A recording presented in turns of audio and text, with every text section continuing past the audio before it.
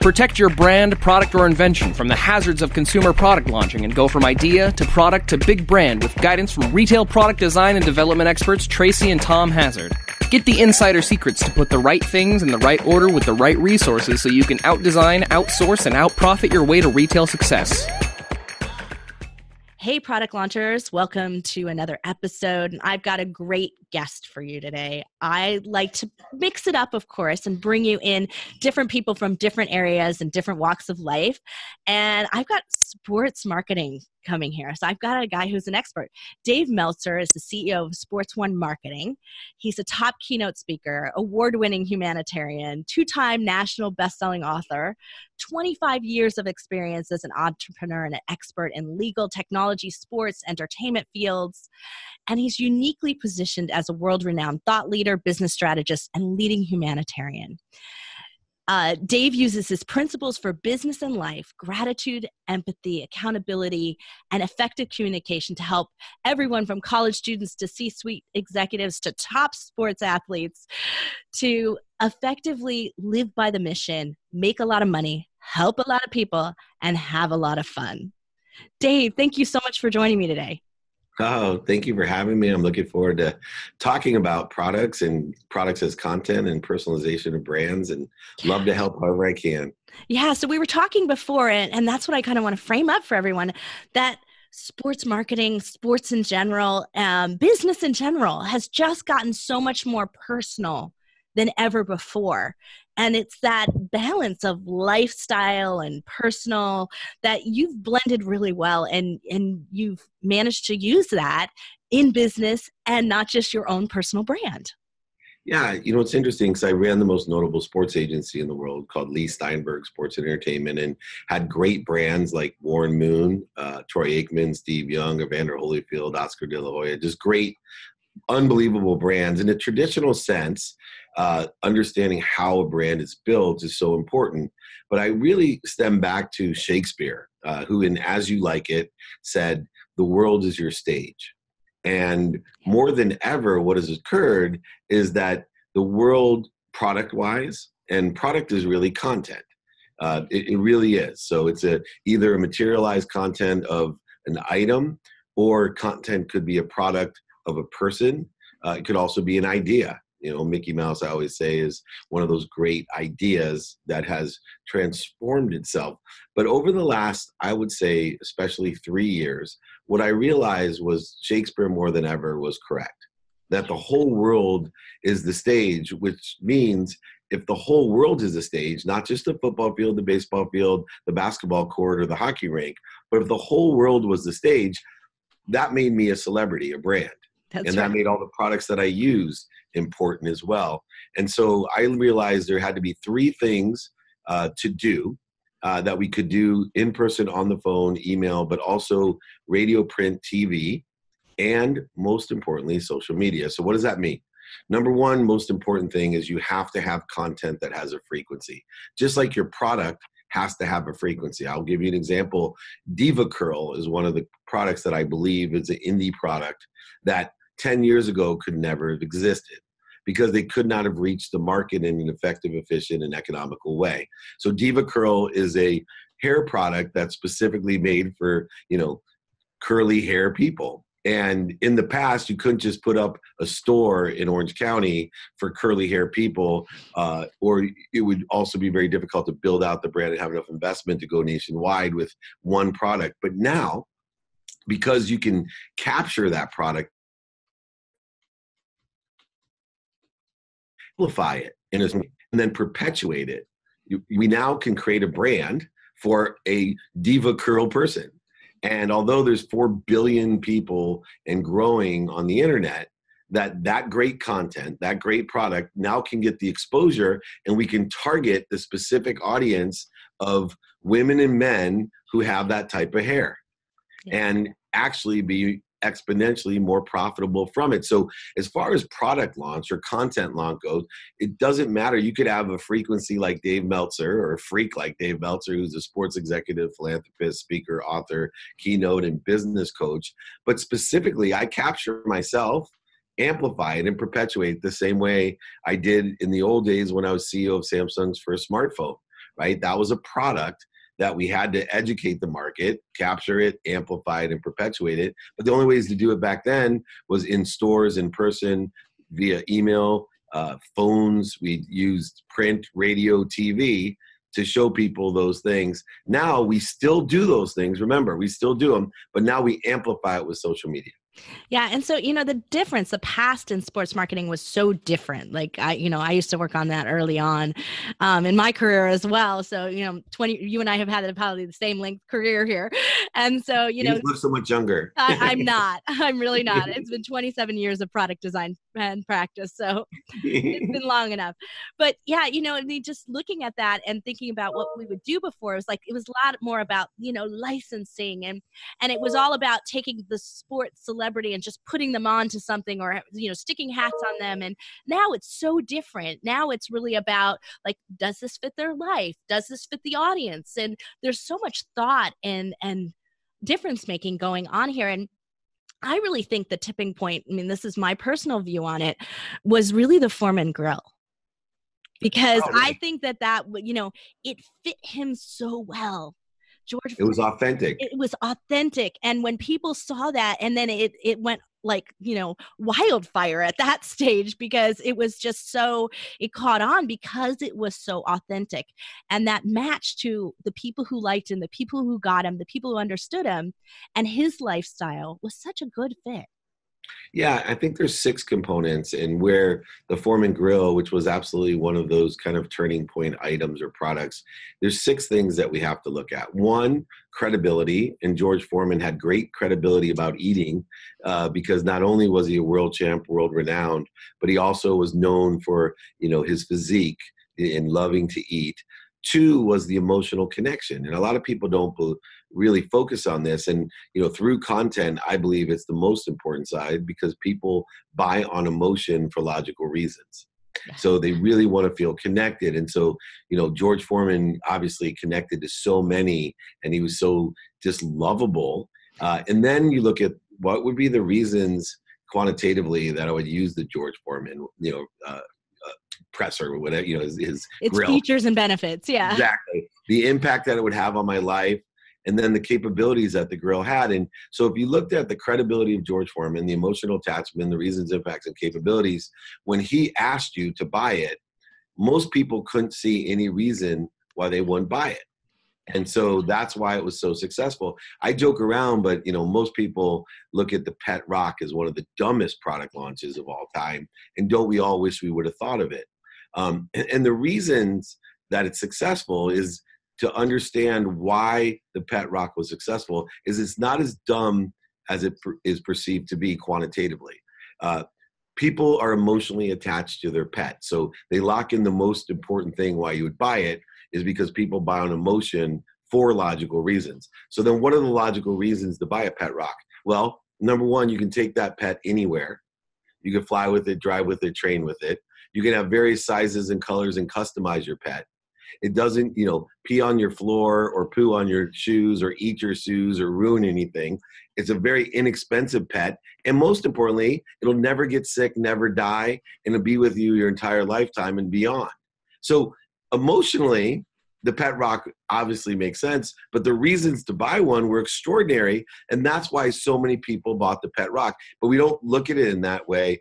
I look at things with those 6 criteria. Does it emotionally attach to someone, and is there a quantitative analysis where I can't see any reason why somebody would buy it? If you go through that, you can even launch a product like Dave Meltzer that is focused in on that and have millions of people watch my TV show, my podcast, and here's the irony of it, right? When you build that brand, people want you to sell their brand.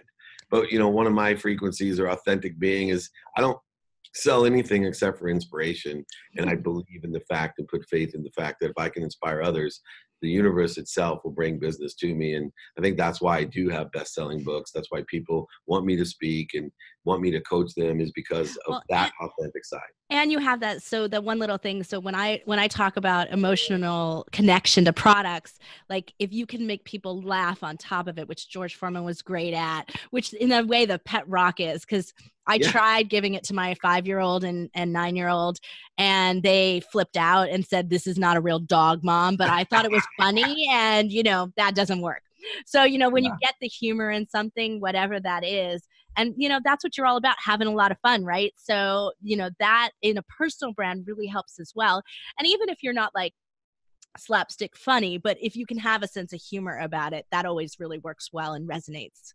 I think illumination as well as authenticity. A lot of times we don't illuminate the weaknesses that can put into a place be a strength. So I think vulnerability, illumination are all things that people do with brands that make them attached to people emotionally in a greater way. So if we are more accepting of ourselves, forgiving of ourselves, which is why those principles that I teach are so important, is that I illuminate a lot of different things that make people feel comfortable.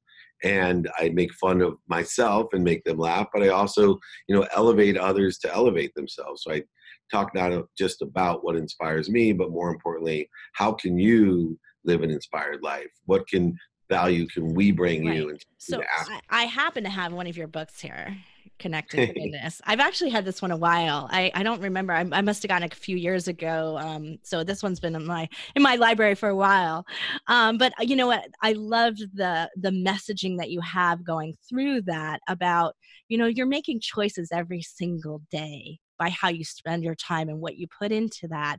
And those are significant. They make a difference and an impact on thousands of lives, maybe around you, in your business, and then in your case, in your clients, and then that impacts millions more maybe. So, making those choices to be connected to goodness, connected to the things that bring joy and hope and inspiration into the world is really important. And I think a product that way. Of course, and I think of the product in the context of that with also the activities that they support, right? So life is just a myriad of 24 hours of activity. I divide them by activity I get paid for, activity I don't get paid for, because I believe in making a lot of money first so I can help a lot of people and have even more fun. But if we look at a brand in the context of activity, then what do we really want to do? We want to make sure that the brand itself is a productive brand. I mean, it brings value to people. And then also an accessible brand, which means that it's accessible to so many different people, as well as that brand is able to access more and more energy, more and more people, that brand actually thrives, which in context is, will it excite someone well enough? Will it manage and develop the vision well enough that they will become salespeople for your brand? Right? They're out there going, oh my God, you got to have Dave Meltzer on your podcast. Oh, you got to hire him as a speaker. Oh my gosh, you got to go listen and buy this book, whatever it may be.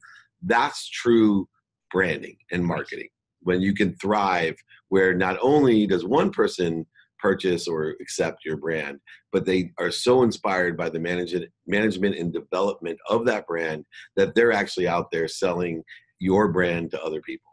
Yeah. And, we're seeing a shift in sports marketing. So because there's such a shift, and as you pointed it out, like almost celebrity being, it could be anyone's brand. It doesn't involve just having a large audience or a big platform because you happen to be on the sports field. So because that's happening, we're also seeing that shift where the sports celebrities are looking at it as, I don't want to just have my name on a hat and a shirt and, and just hawk these things. I want them to have meaning. I want these products to have meaning, and I want more direct access. So I don't have to do these crazy licensing deals. I can direct sell myself. I can create my own product line. So I'm seeing a tipping point and a trend in that happening right now because the tools of marketing are so accessible as well. Well, it's interesting because one of the secret sauces that I've always used was, it was one thing to represent a brand or an athlete or a celebrity. But what I always found most valuable was utilizing them as a bug light, right? As a point or a source of attraction to all of those other opportunities. Is that you now not only can do the normal business, the traditional business that you're capable of doing in the skills, knowledge, and desire that you have, but more importantly, unlike any other time, you yourself can be that bug light. You yourself can attract all the business to your own business. And whether you're, the Lululemon CEO or Spanx CEO or whoever it may be, where before we were hiring George Foreman and naming our product the George Foreman Grill, now we actually can brand ourselves and have the grill, be named whatever it is that it does. And so it's a really interesting shift and a nuance that not only can we be great leaders, but we can brand ourselves to attract to our own businesses and our own brands. Right. Yeah, absolutely. Very, very different. So you got a new book coming out. I want to talk about that. So Game Time Decision Making, High Scoring Business Strategies from the Biggest Names in Sports. So I'm assuming there's lots of interviews and great stories from sports big names in sports coming through here. But Game Time Decision Making, what is that? Well, I've been blessed to make a lot of money twice in my life. I'm the rags to riches story. And what I find most interesting is people ask me, Dave, how the heck did you lose over $100 million and make it back? Well, I always tell them that it was literally about what I call those game time decision making. That one bad assumption, not decision, one bad assumption can cost you everything that you have. Because normally we make really good decisions based off of the information that we received and the processing of that information, which is an aggregate or an assumption itself. And so if we make one bad assumption, we can have a tragic result. And so what I've done is take the greatest athletes, celebrities in sports, as well as executives. In fact, Tillman Fertitta, who's the founder with $6,000 credit card, founded Landry's and the Golden Nugget Hotel and casinos, as well as owns the Houston Rockets and is a multi-billionaire with a B. He wrote the foreword, but we both share a very common philosophy about life is determined upon the decisions that we make. Well, I always say the decisions that we make, those game time decisions, are based off of all the assumptions that happen beforehand. And so what this does is elevates people's awareness of different strategies and disciplines that can help them be more efficient, more effective, and statistically successful in all of the decisions that they make. That's so true here, because we talk about this all the time on this podcast, and I'm talking to the inventors and product launchers of the world. And when I'm talking to them, they make bad assumptions at the very, very beginning of it, assuming that people will like what they have to sell without checking on that first. So that's our number one flawed assumption that we make. And that's easy to correct, right? It's easy to ask the right people, or that you can make a hypothesis that these are the right people and then check against that. So, but being able to do that, but that's really gets in our way of the success. So often, you're right, those sort of limiting beliefs we may have, or they are these assumptions that we're making in the process and that we think we know how this works, but maybe we don't. And being able to screen against that is so important. So what are some of these stories like? Yeah, so, I think to that matter and getting to those stories in what I call it game time decision making, not just strategic decision making, is the time factor. Right. And from my own experience, I was CEO of the world's first smartphone, which at the time in 1999 was the world's first color Windows CE device. It was named the PC-E phone, right? A combination of a PC and a phone. And it was so interesting because the assumption, it was the first failure of Samsung in the phone division, which led to the successes of, the flip phones that they had and becoming the second most successful manufacturer of phones in the world. But at that time, that game time that we were dealing with, it was too early. Just like Napster, Sean Parker, I always love when people tell you what a failure Sean Parker was with Napster. And I said, well, in some respect, economically he was, but some of the decisions he makes were just bad assumptions of time.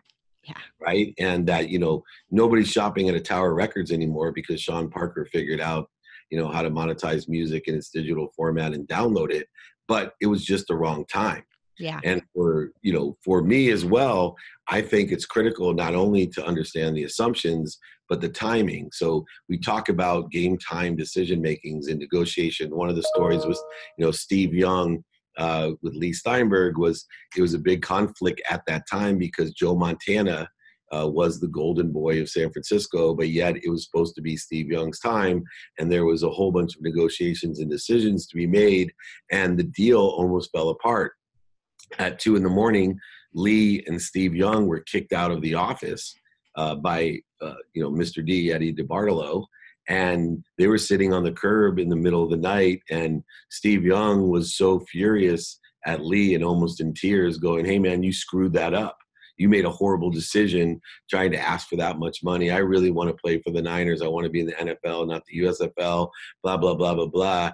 And Lee Steinberg looked at him and said, "By 7 a.m., if I don't have a deal, just fire me. That's how certain I am that I made the best game time decision. And although in this framework of the next 4 hours, you may believe that I blew it, just wait and see what happens." And Lee, having more situational knowledge and experience as an agent than Steve Young as a player, by 7 a.m., they had the biggest and most highest paid contract for a quarterback ever. And Steve Young went on to be MVP of the Super Bowl and win multiple Super Bowls. But game time decisions make, you need situational knowledge and experience and help. And a lot of times what seems obvious in the present is not the right decision. Yeah, that's so interesting because you also point out something that we talk about all the time on the podcast here and in my column is really that there is also a deep knowledge that's required when you need to make speed decisions. So when you have to make decisions and you have a deadline and a timing, like I have to be at market in 6 months because otherwise I miss the biggest shopping, quarter of the year. And then, I'm not going to do it. You can't afford to make the mistakes of not having deep knowledge and understanding. And that's where you need an expert on your side, like you were referring to with Lee here.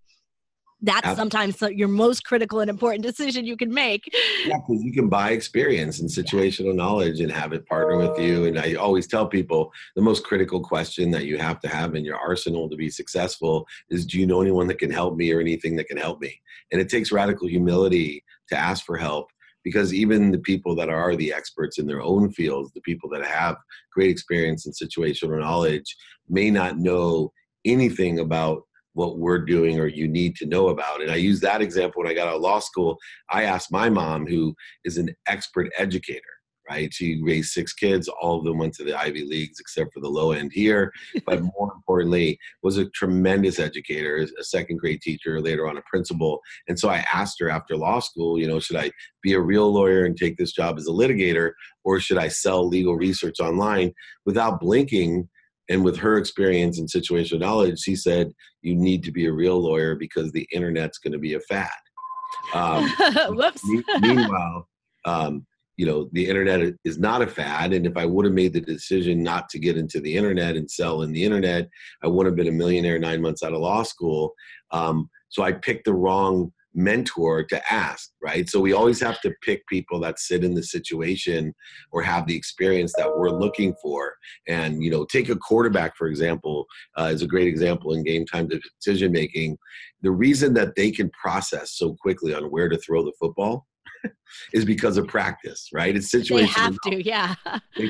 You can't just get out your very first time. I don't care how strong of an arm you have, you will not be able to complete a pass in the NFL ever unless you practice, unless you've seen it before. And so that's what we're always looking for in the decision-making process, is the right mentor, situation knowledge, skills, and desire, right? Because desire is necessary for the right decisions as well. Yeah, fascinating. Well, Dave, do you have some advice for our product launchers out there? Anything that they should be doing, should be thinking about, things that you've seen go really wrong? Because we like to talk about the product launch hazards. We like to talk about those risks, right? Number one product launch hazard. Yeah. Absolutely. Don't be in love with your product. What happens Thank is you for saying that. People are so passionate, right? They forget, look, if it wasn't about money, it would just be called busy. Right? It'd be called busy, not busyness, right? So it's about making money, and you cannot be in love with your product. Your product is about profitability, then purpose, which makes it all the better. And then you can be passionate about the profit and the purpose of your product. Do not be in love with your product. Your product is about creating a margin and distributing it and amplifying it and perpetuating it in as many places. And not a produce. So if you need ages and it needs to evolve, then allow that to happen. If people are willing to give you a certain amount of profit for it, take the profit. Don't wait and think that somehow that product that you're in love with could never be sold for just that. So don't be in love with your product. I love that last piece of advice, because I can't tell you how many times that our success has happened in our products because we took the deal. Like we looked at that and we said, a deal now is so much better because the market shift is so strong in retail. And that's the area that I usually practice in. It's so strong that you don't know what's going to come tomorrow. And holding out is a huge mistake. I've tried that too. So, we see it happen. Take the field goal, on fourth down, game time decision-making, right? The game will be different tomorrow. So go ahead, you'll evolve and you'll be able to create profit tomorrow, but take the deal if it's fair. 3 criteria of understanding whether to take the deal. Number 1, never negotiate to the last penny. 2, always be fair. And 3, don't do business with jerks. I'm going to end it there, Dave, because that is just awesome, awesome advice. Thank you so much for being on the show today. I really appreciate it. Thank you so much. I look forward to being on again and hopefully seeing you sooner than a few years, okay? That's right. Yeah, because we live in the same town, guys. I don't know if all of you on this episode. Thank God for the internet. I get to see you. We get to see each other here. But, product launchers, if you'd like to read more about Dave, because this is going to be a feature article in Inc. as we go forward, that'll be linked in the show notes for this blog and the blog post for this episode. So be sure to tune in there. And thanks again, Dave. We'll talk again soon. This has been Tracy Hazard on Product Launch Hazards. Thank you. Thank you for joining us on this episode of Product Launch Hazards. To get the most out of your membership, visit productlaunchhazards.com to join the Expert Office Hours live and ask us your burning questions. Check out the resource library for document templates and guides, and get exclusive articles and shares each day. Don't forget, you can always book a private consult with any expert so you can outdesign, outsource, and outprofit your way to product launch success.